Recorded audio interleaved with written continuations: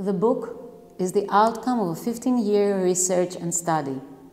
It all started with a transcendental experience I had as an actor on stage while I was performing a very difficult character of a play. I'm trained as a method actor, graduated of the American Academy of Dramatic Arts in New York. The method gave me all tools to be a very skilled actor, but the question that I aroused all the time was, who am I? Am I the character? Me?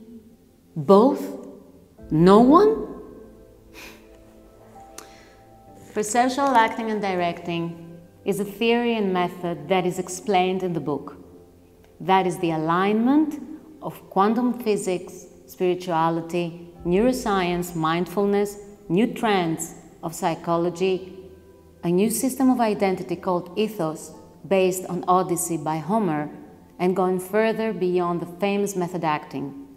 It answers to the pananthropic philosophical question of who am I?